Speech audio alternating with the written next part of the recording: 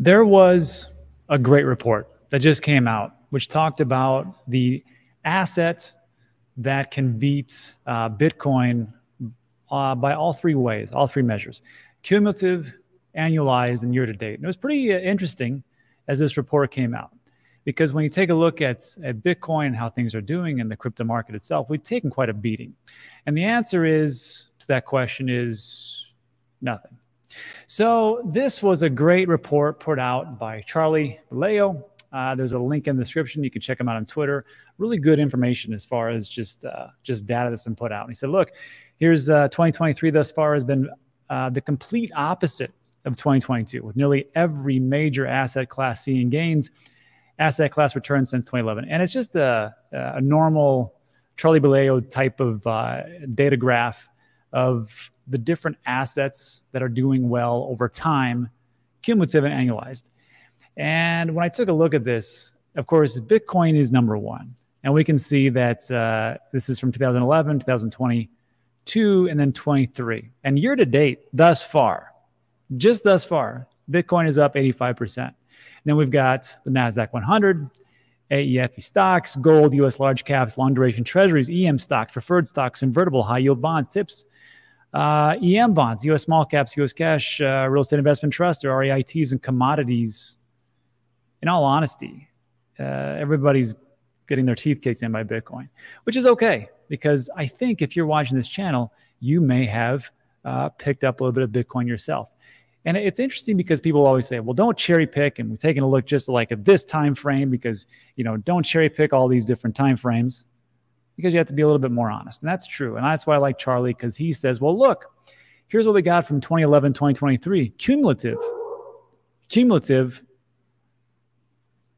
of quite some time, of 12 years. You're up 10,192,975% if you invested since all the way back then. And NASDAQ 100, you'd be up 555%. Stocks, gold, so on and so forth. And that's just a very long time frame. But annualized, year over year, how would you do? Because that's another data point. People are like, well, don't cherry pick. Well, here you go. Bitcoin itself, 155% annualized year over year. Yes, there's some downtimes, but as time goes on, dollar cost average, things tend to work out. And we've got 16.5% for the NASDAQ 100, which is still pretty good. I must admit, 16% year over year annualized returns, pretty fantastic. Almost 5% for EAFE stocks. Gold, 2.4%. Watch out. US large cap, 12.2%. I think commodities down here, 7.3%. So this is just a nice little graph of how things are going. And I think when people talk about Bitcoin and the crypto market in general, they tend to focus on a lot of the negative, which of course is the most recent. And that's actually the same thing they do when things go up. So if you're able to zoom out, things are looking pretty good. And then also, the other thing that actually confused me was this. Asset classes in the world and how things are going. Because if we're outperforming everything, well, how are we doing as far as like an asset class? If we take a look here, this is from Documenting Bitcoin. You've got gold, 13 trillion, Apple, 2.6, Microsoft, 2.1, Saudi Aramco, oil, silver, Alphabet or Google, Amazon, Berkshire Hathaway, Nvidia, and then here's Bitcoin at $587 billion. And if we just blow that up, this is where they got that information from. We're actually right in front of Tesla as far as market cap, just barely. So again, when I take a look at the history of Bitcoin, and you can take a look at other things like, you know, you might want to take a look at Ethereum and how that's done over the years, annualized and cumulative. It just makes me wonder, I'm like, why is our market cap so incredibly low, yet we outperform essentially everything out there? So it's just an odd thing to take a look at. And then if we even blow that up into a bigger perspective, this is an updated version of all the world's money and markets in one visualization. This is updated for 2022. I like this one because it shows Sam Bankman-Fried here. Times have changed. March 2022, Sam had 26 billion. Today he's got 1 billion, but I think it's all locked up. You got sports teams, 340 billion. Crypto, This was in 2022, 760 billion. This is before the high of 3 trillion, 3.1 trillion when we had back in the day. Military spending currency is 8 trillion. Gold, again, 11.5, 12 trillion, somewhere around there. World's billionaires, 12 trillion. Central bank balance sheets, 28 trillion. S&P 500, 36 trillion. And of course, when we're talking about S&P 500, global money supply, stock markets, just stock markets in general. Larry Fink came out from BlackRock and talks about tokenization of assets will be the next big thing. And if he's talking about that, tokenization of stocks, I mean, look how much we have here. I mean, you've got, what do we have here? S&P 500 is $36 trillion. Global stock market is over 100 trillion. Not too bad. Global debt, 300 trillion. Global real estate, if we can tokenize some of that, $259 trillion. Wow. Agriculture, household wealth, 500 trillion. Then derivatives, which we think is somewhere around $600 trillion. Just think of the possibilities here. So again, I just have to ask the question, why is our market cap? What is our market cap actually? I'm curious here. The entire market cap of crypto is 1.34 trillion, but Bitcoin itself market cap is 587 billion. It just boggles the mind how things do that. But that is what we have. Let me know what you think about that in the comment section. I think we're in the right place at the right time, but hey, I've been wrong before. Also, on top of this, here's some, I don't know how you're going to take this. Might be good news, might be bad for some people. Celsius.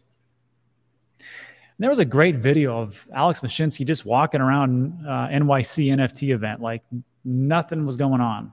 Of course, he had a security detail.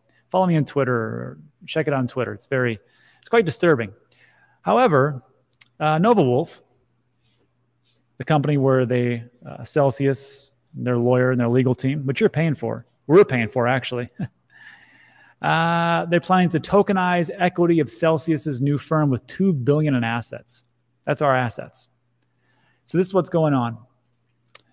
And before I get into it, I will say this. At least things are moving in the right direction. I mean, this isn't what we want it to be. I personally thought that we should have gotten all of our crypto back and just washed our hands of it. But unfortunately, the powers that be in Celsius said, no, we want to create a new co because we know what we're doing and we want to sell it off.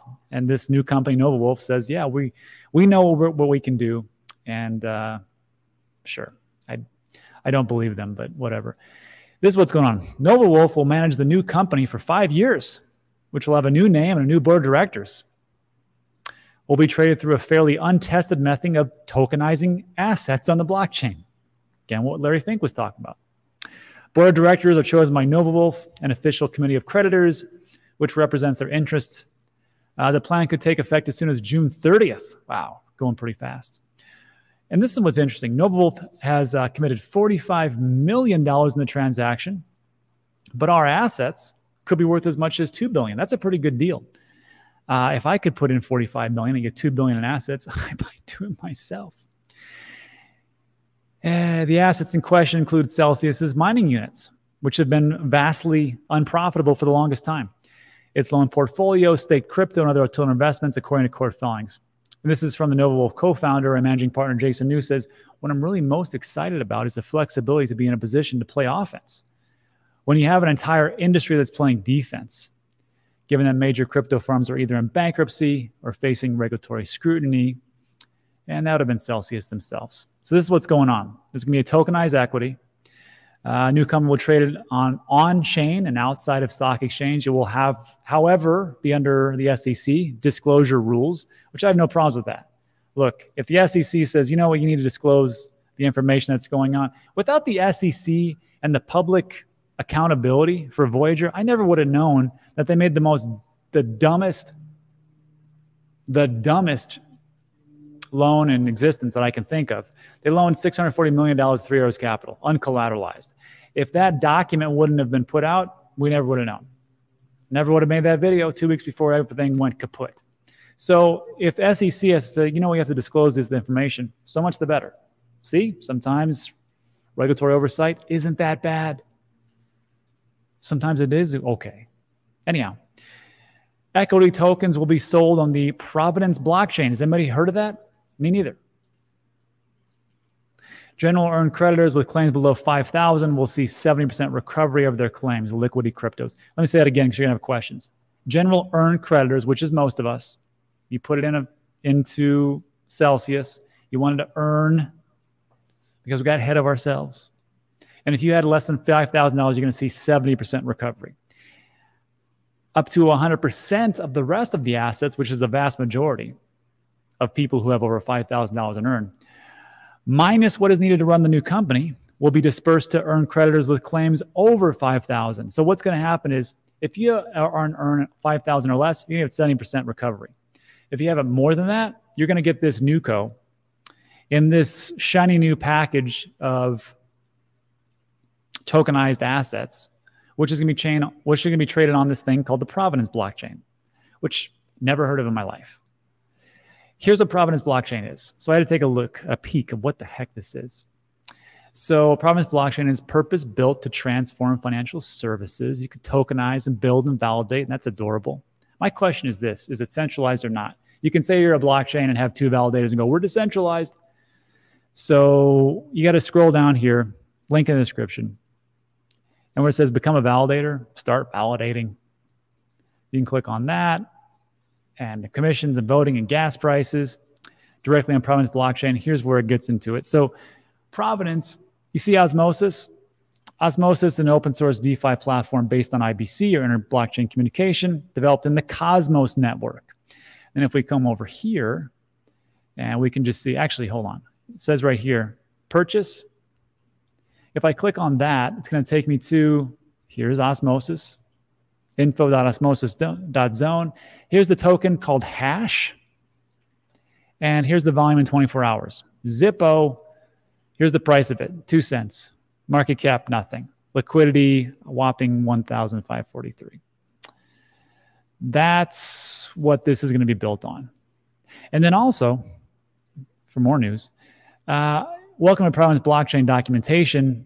It's our open source software is built on the robust foundation of two powerful tech, Cosmos SDK and Tendermint blockchain applications platform. So when you're taking a look at the different things about, what is Providence blockchain, what it really is, you really got to think to yourself, always think to yourself this: what is this being built on? What is the foundation? Because there's going to be a ton of different things that are going to come out, but you really want to think to yourself, what is this built on? That's why everybody's so big on Ethereum. Because I know some people hate Ethereum and they're like, wow, Ethereum sucks and it has all these gas fees. And that's true. You got a point. I'm not a big fan of it, but a lot of things are being built on it. A lot of things being built on that, on Avalanche, on Cardano, on Tendermint and SDK and Osmosis or Cosmos. So when you're taking a look at these projects and you're trying to figure out, well, which one do I really get into? I'm not going to give you financial advice, but really take a hard look at what everything is built on and kind of go from there. Again, when the gold miners moved out west and they were panhandling for gold, who got rich? Was the people that were in the individual mines mining for gold and making their fortune? No, it was the picks and shovels, the people that sold them that. Everything was built on that. That was the backbone of the organization, and that's how people got rich, just by supplying on the backbone of hard labor and work. So let me know what you think about that in the comment section. I'm not a big fan of this Nova Wolf, but maybe I'm wrong. And then lastly, just to finish up, and then we'll get into a little chat action. This piece. I found this quite interesting. Not too many people talk about it. Hyper-casual Goliath Voodoo launching its own blockchain ecosystem in crypto. Now stay with me on this one. I know people aren't big gamers on my channel. I get it. I'm not a big gamer either. But we really have to pay attention to this sector. So approximately 10 blockchain games are currently in development, expected to launch in Q3. That's coming up. We're looking at July, August, September, right? Okay. It's going to be Voodoo Coin. Not telling you to go out there and buy it. I'm just saying, just stick with me. Publisher is expecting to rely primarily on a Discord community that has yet to be built, but is planning to be ready by summer 2023. There will be an advantage to being part of this community because those who test the games in advance will be able to earn tokens in a privileged way. Interesting. Probably not in America, but who knows? This is the crux of it. Across the company's library of apps and games, Voodoo had surpassed 6 billion downloads. 6 billion downloads. 1 billion of these were achieved within the 9 months previous. So you might be asking yourself, well, that's interesting, 6 billion downloads, and they want to get into crypto. That sounds pretty good. I bet they're really awesome games, aren't they? No, they're dumb. They're not dumb. They're just goofy. They're casual games. This is Voodoo Games. This is from the Google store. You can see these games are not AAA ranked games, yet 6 billion downloads. Why? It's because there's a lot more casual gamers out there globally than there is anything else. When you're on a flight, I was just on a flight right now. I just flew in from LA. And what I do, well, my phone I can't get on the internet, so I just play these goofy little games that I've downloaded along the way. Just casual, stupid games. These are dumb. Look at this. Look at this. What's the point, Rob? The point is this. There's a great report, Statista. And it talks about what gaming is. How many gamers are out there? This is from 2023. How many gamers are there? Globally, there are approximately 3.09 billion active video game players. Just so you know, there's roughly around 7 or 8 billion people in the world. Roughly half play games on their phone. Most of those are casual. Asia is home to almost 1.5 billion gamers. That's why we don't hear too much about it, because here in the US, also because my channel's a little bit older, and they skew older, and they don't play as many games. Just look at this. 2015, there was 2.03 billion number of gamers. Now there's 3.22 billion. Not bad. Esports, games by region, far and away Asia. Then comes Europe, Latin America, and running up the pack is North America. Also, the last thing, proportion. Statistically, my channel is between ages 35 to 44. Proportion of these are 14% of the number of gamers out there. You're not the target. 38% under 18, 20. Then you got 12 and 9 and 7. The majority are people younger than us. That's just how it is. And then lastly, the most popular video games out there are casual games, with 63% of people claiming to play these regularly. Casual games, action, shooter, AAA ranked game, racing, family. Ooh, family games, adventure games. What does this mean? Look at the games that are being built right now and what they're being built on. There are a lot of games right now. I know people hate Ethereum, or some people like Ethereum. There are a lot of games being built on by Polygon right now. There are a lot of games on Cosmos. There are a lot of games being built on the different chains that you maybe are not interested in, but look at the utility of what is being used, especially with gaming. And that, my friends, I think is the bigger play at large, but I could be wrong. Anyhow, let me know what you think about that in the comment section, and that is it for the news today. So again, I think that